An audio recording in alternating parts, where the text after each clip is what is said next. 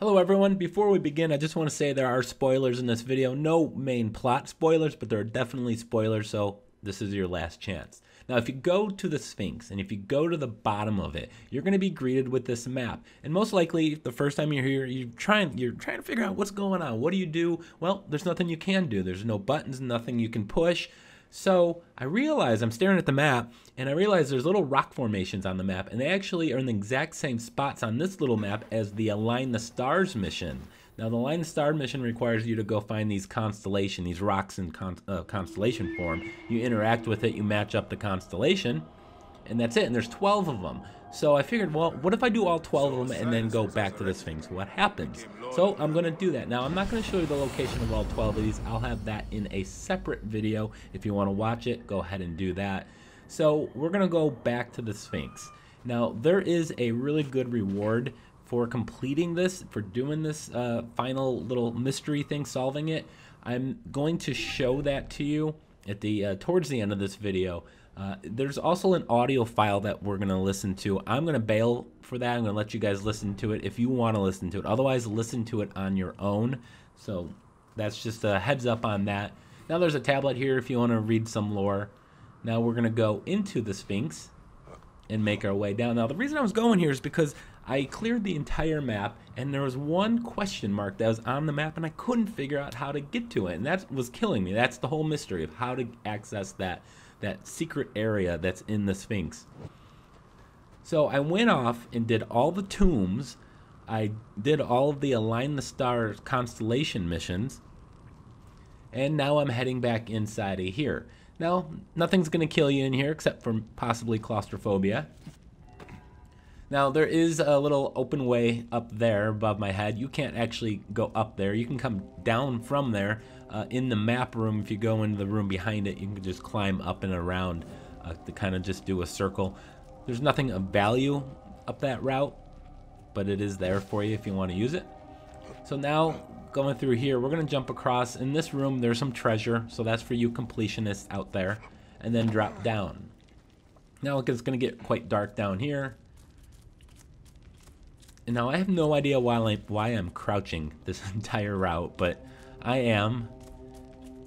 And after watching this again, it's actually kind of killing me a little bit. Alright, so just straight ahead is where the map room is. Now if you were in here earlier, you may notice it looks way different now.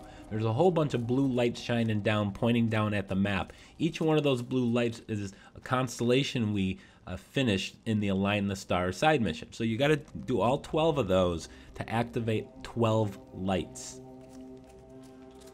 So let's head up to the map. Before we interact with this, let's go just take a quick little run around Egypt here. And you can see those stone, those little brown stones sticking up are in the exact spots on the map there as they are in the game for the constellations. So we're going to interact with this. Let's go take a look and see what happens.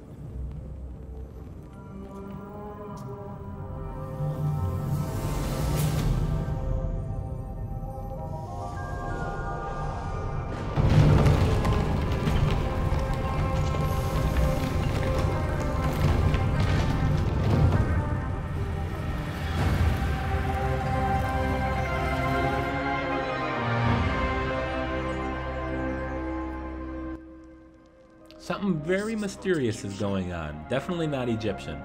So we're gonna head down here. Now if you've done all the tombs, and you'll have to have done all the tombs in order to finish this mystery here, as well as do the Align the Stars. But if you've done a couple of them, you've already kind of seen things like this, so this is kind of not gonna be too new for you. We're gonna find a little pedestal that we have to interact with.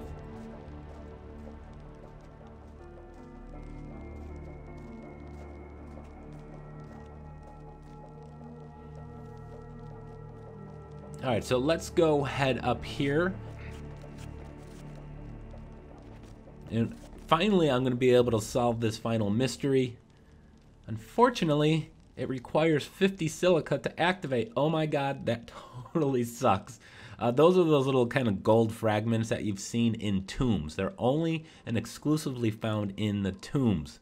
So I need 50 of them. At this point in time, go to the inventory. I have 31. So I'm going to go revisit a few tombs. I know I missed some of those, so I'm going to use my investigation, go find 50 of them. And here's one right here. I replayed a tomb. Now I'm going to go head back to the Sphinx, and we're going to go up and interact with it. When you do, there's an audio file that plays. I am going to let you guys watch that on your own. So before I go, I just want to show you the reward you get once you interact with that. And it is this sweet ass sexy armor right here. Very futuristic, definitely futuristic for 49 BC. So it lights up. It's really it's just cosmetic. There's no actual stats or anything that boosts. Outfits just are for cosmetic purposes only. So let's go ahead. Let's interact with that final thing. Listen to the final transmission. I'm going to bail on you guys. I'm going to let you watch it on your own. So thank you for watching. Please hit the like button. I'd appreciate that. And of course, subscribe. Retransmission. Segment 6. Acquiring contemporaneity. It has been 109 days since the Great Catastrophe. The messenger speaks. Wake up. Not from a dreamless sleep or an absence of light, but from a reality that will soon cease to be. Wake up. The next chapter is unstoppable. And yet, the greatest revolutions sometimes originate from the confines of impossibility, do they not? Change your mind, subvert your perception, stop this world, bend it into something new. Destiny is not without irony. Here I am, imploring a lesser version of myself to do what I could never do. In this timeless moment, you and I are a bridge, both of us from different eras meeting halfway at the narrowing of the hourglass in this ocean of sand.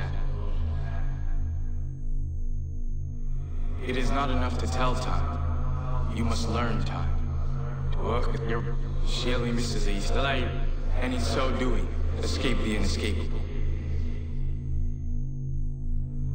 Fill in the blanks, the ones hiding between words, between worlds. Find the spaces that we could not erase, the variables that ended up erasing us. If you do not, they will erase you as well. Time told of a story that ended with us, and now it tells of a story that ends with you. Once upon a time, a new story will begin. After the functions which run our days have scattered into an array of random numbers, we found solace in order. We thought it would help us rule the world. We were wrong. Order never served us. It has kept us within the code, within the boundaries. We were tricked into thinking we were the ones writing the rules, when they were in fact guiding us to our conclusion. You need to transgress. You of all people understand the value of disobeying.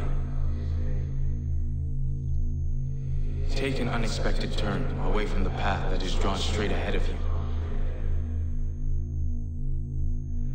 The Animus was humankind's first unconscious attempt to explain what it could not see.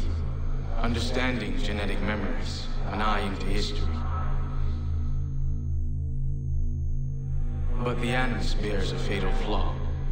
It follows the rules from those who embrace order, just as we did. It allows you to witness, but not alter. Your Animus is different, as is the mind that imagined it. It could escape the code. It could do that leap and make possible a decision that defies the order of things that are. Wake up. Be the chaos that comes to be. Gods are just like you and me. Remember, nothing is real. Everything is permitted.